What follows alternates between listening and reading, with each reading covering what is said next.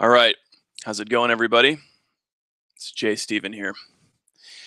So this is going to be a little live stream. I hope everybody has been enjoying the Richard the Lionheart video that I just uploaded. I'm kind of proud of that one.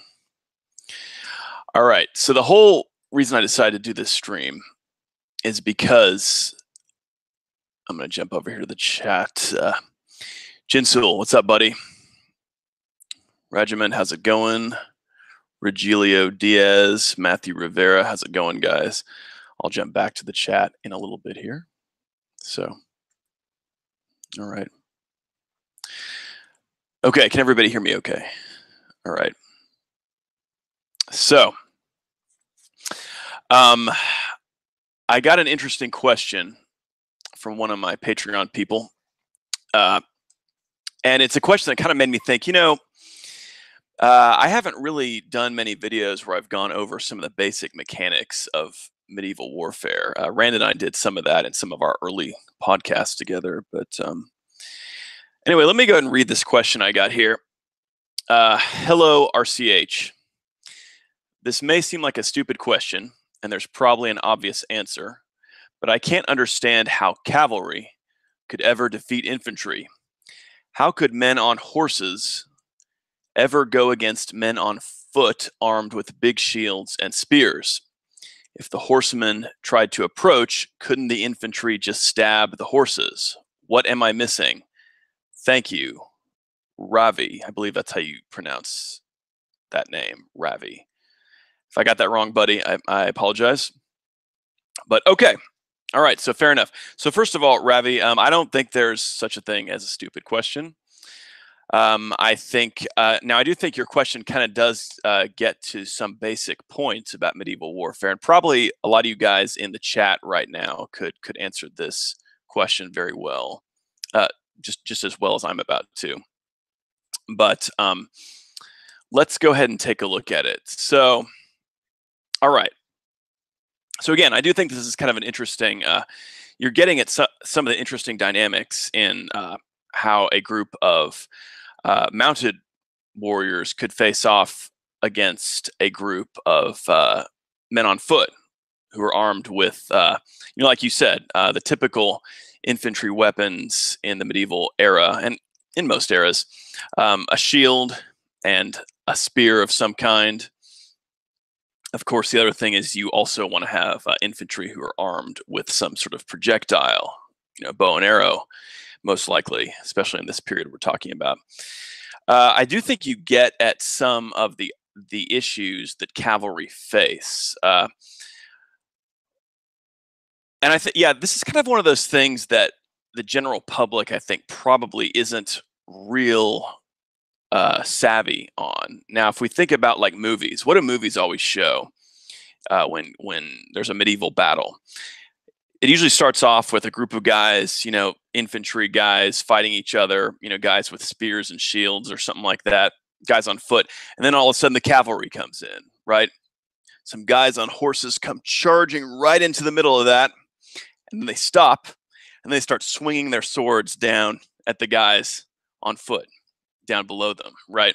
Okay, this is wrong. This is not how it worked. And it brings up, Ravi, I think, some of the issues that you brought up, right? Like the way that a mounted warrior is most vulnerable is, of course, the fact that he is limited by the fact that he's up on this big horse. He's less wieldy in most circumstances, not all, but in most. Guys on foot can move around quicker. They're not encumbered by this big animal underneath them. And so, about the dumbest thing that a cavalryman could do is ride into infantry and stop and then try to fight them like that, right? And that's not how cavalry functioned in medieval warfare. So, and again, like you're talking about how formidable an infantry can be. And if you've got a group of guys who are well organized and they are in a good formation, let's say a shield wall type formation or something like that, and they've got their shields, they got their spears, that's a tough target for your typical cavalry to go up against. So Excuse me. So yeah.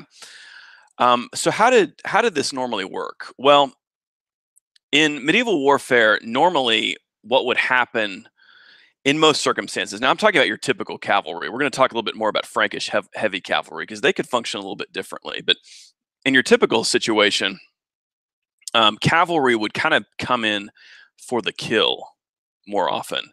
Like armies, basically, medieval armies had infantry and cavalry, and they had a lot more infantry than they did cavalry. So the infantry can protect the cavalry during the initial phases of the engagement. When two armies are coming toward each other, the first thing that usually happens is both sides are going to be firing arrows at each other. So you keep your distance at first, right? I mean, you don't know what to expect yet.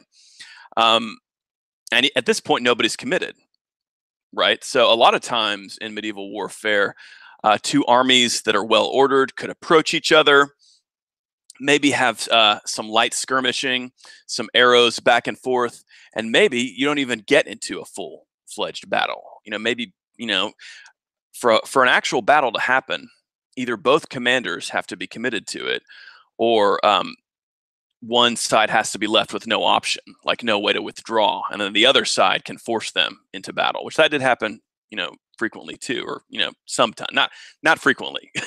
Frequently in the cases of battles, it could happen, but battles themselves were very rare events in medieval warfare, which is another thing we have to remember. But yeah, again, so the two armies approach each other, and there's arrow exchange back and forth. And the point of that, of course, is to soften up your opponent. What you're looking for, what the cavalry is typically going to be looking for, is when there is some disorder or some signs of weakness in the infantry. And the cavalry can move in and hit them hard with a charge and do enough damage to hopefully bring the battle to a conclusion. Now, if we're talking about the Crusades, though, specifically, like Crusader cavalry, what's unique about Crusader cavalry? That is, these Latin Christian cavalry from the 11th through 13th century period, the Crusades era. Anna Komnene, who is a Byzantine chronicler who wrote about the First Crusade. I'm sure a lot of you guys know about her. She documented the First Crusade from the perspective of her father, who was the Byzantine Emperor Alexius Comnenus. Anna Komnene says that Frankish heavy cavalry could punch through the thickest walls. Now, of course, she doesn't mean that, right? She says that they could shatter city walls. Of course, they couldn't do that. You couldn't charge a group of Frankish cavalry into a wall and smash it. But what she's saying there is they were very powerful. The style of armor that the Franks used at this time, Franks being Western Europeans, the chainmail and the destrier horses, these war horses, and then the couched lance technique, in which they would brace their lance under their arm and then aim it at a target. And you've got a whole line of guys doing that. This is a very powerful weapon. And oftentimes the Franks, Crusader cavalry like this, when they were faced off against their opponents, they could break up pretty dense infantry formations. So like the perfect example of this, of course, is when Crusader armies were faced off against Fatiman armies, especially like we just talked about in some of these videos I did recently. The Battle of Ramla, or the three battles of Ramla that took place early in the history of the Kingdom of Jerusalem. You've got these very large Fatiman armies, I mean, that very much outnumber the Crusader forces. And they've got these huge infantry contingents. And what are the Crusaders able to do? They're able to, this is a solid target for them to hit. And the heavy Frankish cavalry can shatter those infantry formations pretty easily, or relatively speaking. But this is kind of how the Battle of Ascalon worked. And again, this all has to do with the unique fighting style of Crusader cavalry. So I hope this is answering your question to some extent, Ravi. But yeah, the idea there is, and we're gonna think about this too. Think about, have you ever had a horse come running straight at you? I mean, I don't. Probably a lot of people, in the modern day Western world, have not experienced like a horse coming running straight at them. But maybe if you've been around horses, you've seen them run. Um, I grew up around horses, and I can think of a couple of times where I was in a situation where a horse was running toward me or near me, and it's an incredible thing. I mean, and we're not talking about a line of cavalry, but that can be pretty intimidating. So if you are a line of infantrymen, um, there are a lot of situations where, for one thing, you're nervous anyway. Everybody's got some fear going into a battle. So let's say you're a group of infantrymen. You're lined up there. You've got your spears, and you're waiting to face off against this cavalry. And then the Frankish cavalry comes in, and they are, these men of iron, as some of the Muslim chroniclers described them. These heavily armored guys on these big war horses, and they have this really tight formation.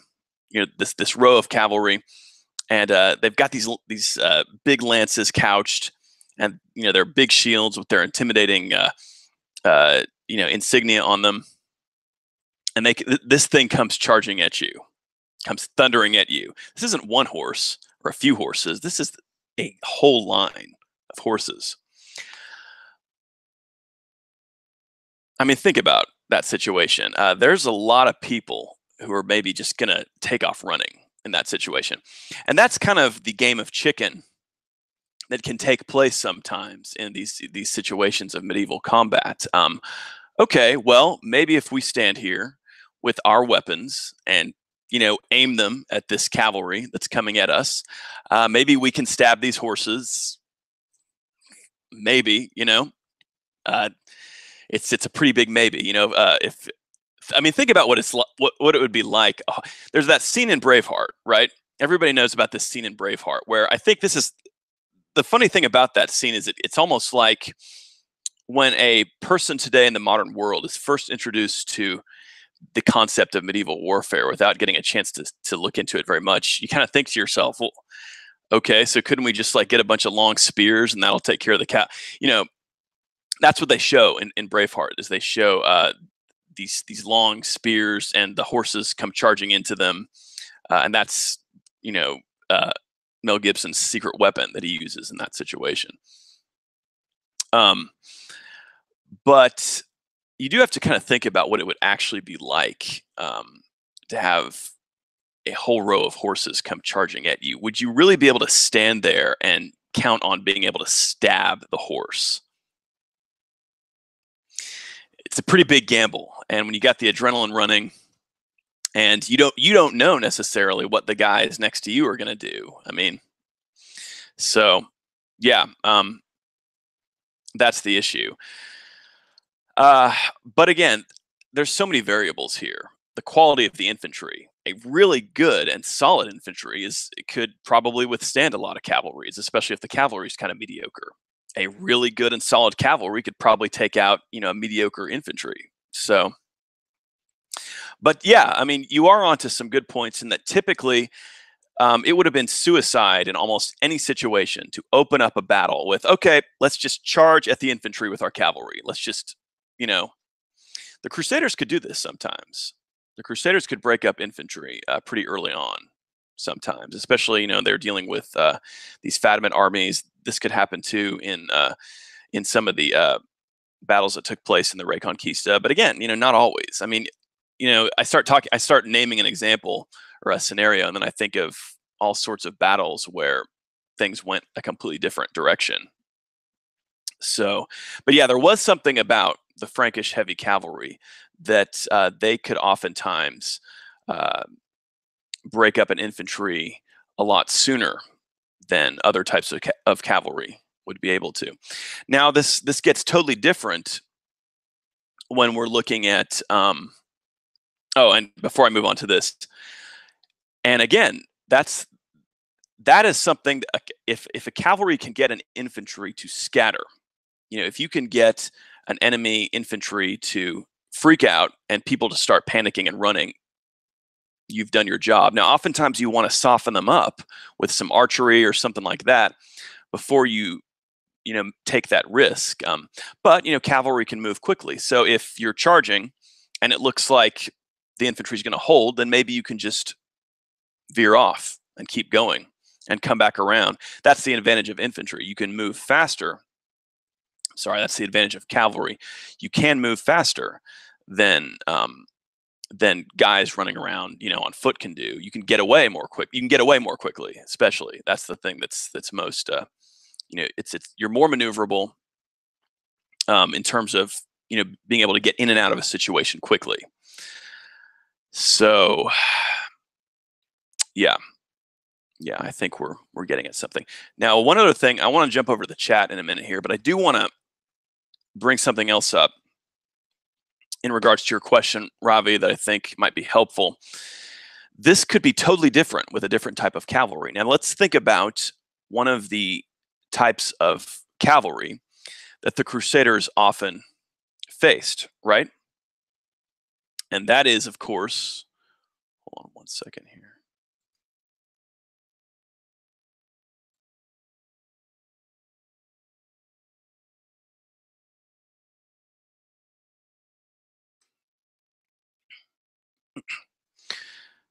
Okay, so let's think about one type of cavalry that the Crusaders in the Holy Land, at least, not in Spain, but in the Holy Land, often faced, and that is the Turkish horse archer. Very formidable warrior. The Turkish, like the Seljuk Turks in the First Crusade, the Crusaders arrive in Asia Minor, and they're suddenly faced against this enemy like they've never experienced before, the mounted horse archer, right?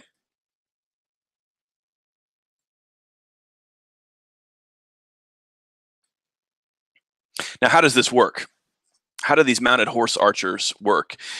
They are very fast, so they're quite a bit different than the Crusader cavalry, the heavy cavalry, the heavily armored cavalry.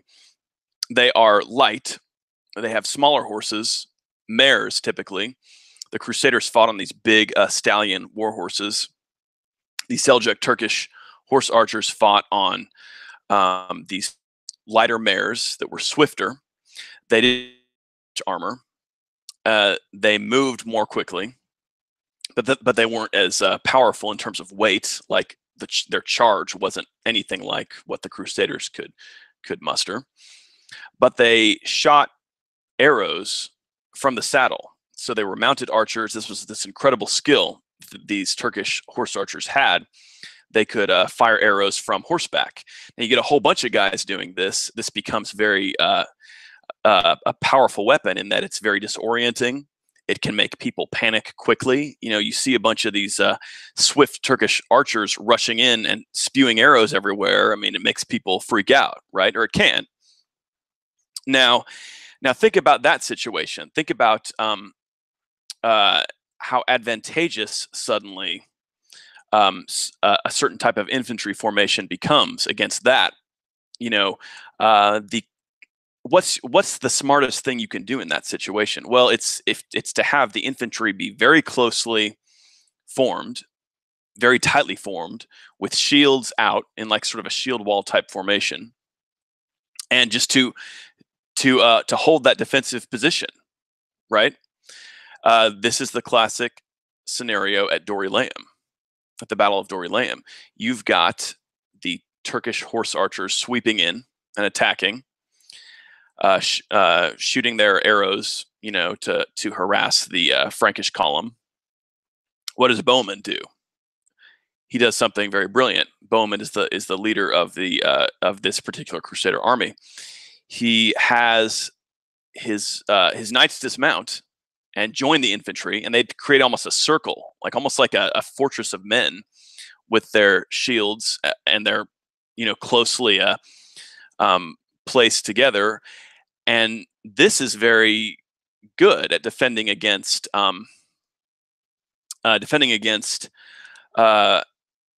the mounted horse archer.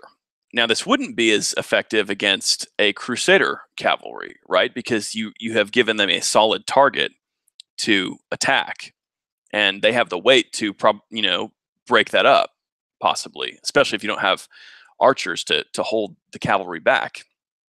And again, that's another side point we should probably bring up. One of the things that's beneficial about infantry archers is they can help hold cavalry at bay because they can harass them with arrows. But yeah, that's a totally different situation when you're up against these horse archers, and you can see how that tight infantry formation could kind of, in a lot of circumstances, render the horse archer somewhat impotent, right? Because if you've got that tight infantry formation with shields out and everybody is well positioned, then they can, and especially if you have the ability to launch arrows back at them, if you have some infantry archers too, they can't really get very close to you. And the harassing tactic doesn't really work because you've got a defensive position and you can repel their arrows, or most of them, especially if you're really tightly formed like that, and if it's a large enough group. So anyway, so yeah, does that answer your question, Ravi? I hope it does. I'm going to jump over to the chat and see if I did a good job answering that question. I'm going to let you guys be the judge. You guys can tell me if I answered Ravi's question. Maybe I did, maybe I didn't, but I tried to. All right, here we are in the chat. What's everybody saying?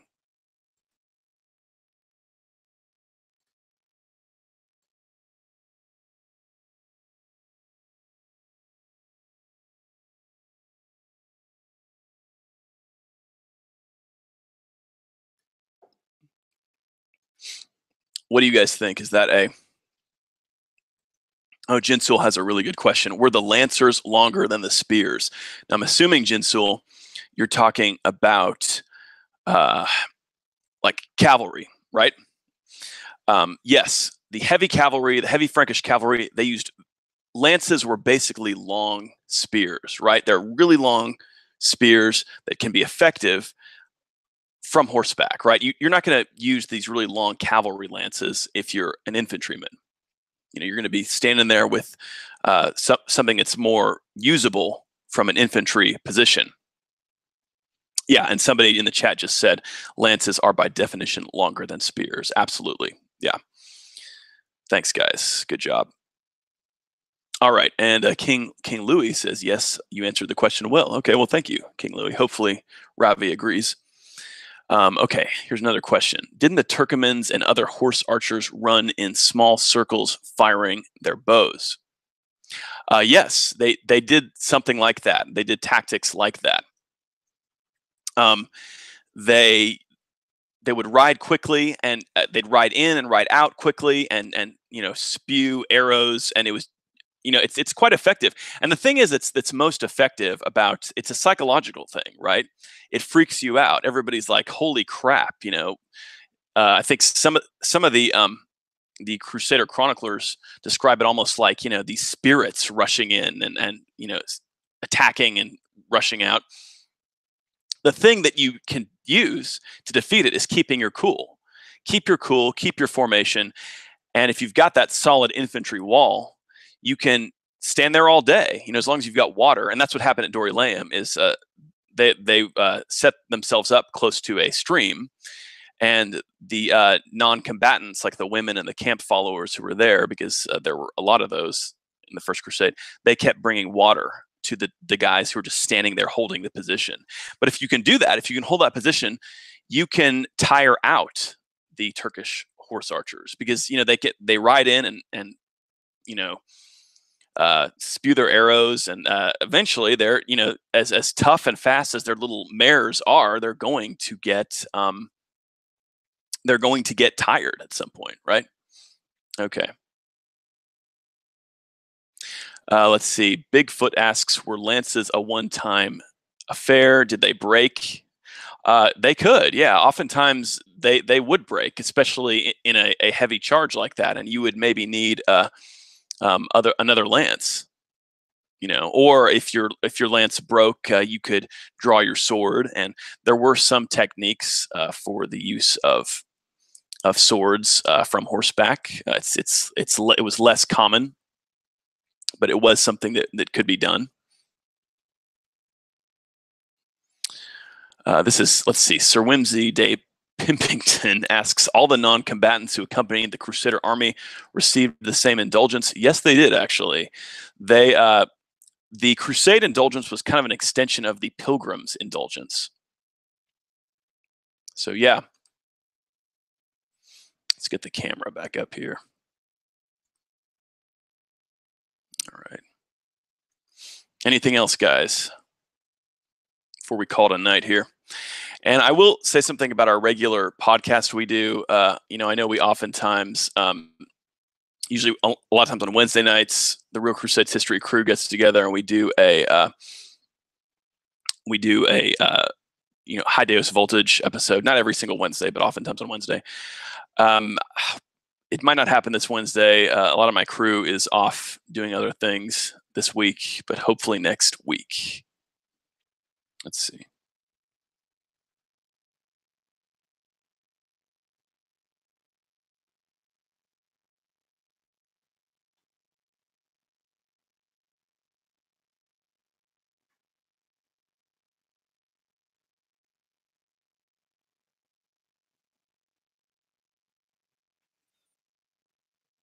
Trying to find. King Louis says, did either the Turks or the Arabs attempt to imitate the Frankish charge? And then Jinsul kind of answered. He said, in the Battle of Azaz in 1125. Yeah, one thing that happened in the Battle of Azaz in 1125, which features in my novel, Why Does the Heathen Rage? The Muslims tried to engage the Crusaders at close quarter combat fairly quickly. And I think it was in part because there was a lot of experience of them not really being able to break up Crusader formations, when they were tightly organized. And so the archery could sometimes seem kind of not effective, right? And so they tried in that instance to come up against them close quickly, and it had results for them as a major crusade.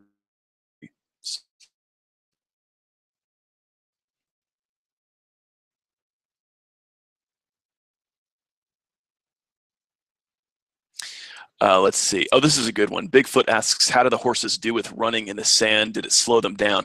So when we think of the Holy Land territory, I think we kind of think sometimes of like a lot of sand everywhere. And there were areas like that, but there was also terrain that was much more solid than that. There was some grassy terrain. So it wasn't necessarily like they were always just fighting on sand, like that. And in fact, you would want to avoid that kind of terrain for a battle. So yeah, I don't think we have a lot of it's not something that comes up in the chronicles very often. Like there was all this sand, and so it slowed the. More often, it was mud actually. Because if a battlefield if there was rain, or there'd been something to create a muddy area, then that could really slow horses down. So that was something you would want to avoid too. And that's more often something we hear about in the chronicles, is like, oh well, the muddy terrain was made things difficult. So Basil the second wants to know about the picture on my wall there. Yeah, that's the Battle of Arsuf by Gustave Doré, one of my favorite images of his. That's King Richard the Lionheart at Arsuf in 1191. So, all right. Now, weren't the male horses ridden by the Normans stronger than the female horses ridden by the Muslims? Yeah. The stallion destriers of the Western Knights. Yeah, they were going to be bigger, tougher, stronger horses than the swift mares that the Muslim warriors preferred.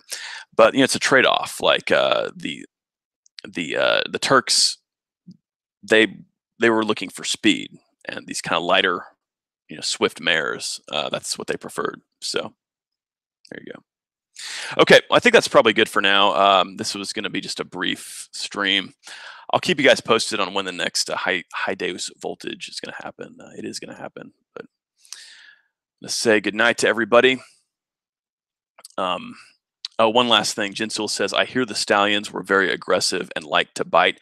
Yes, that was one thing that went into the training of war horses, into the training of these stallions that were used by heavy cavalry. They were trained to be aggressive. They were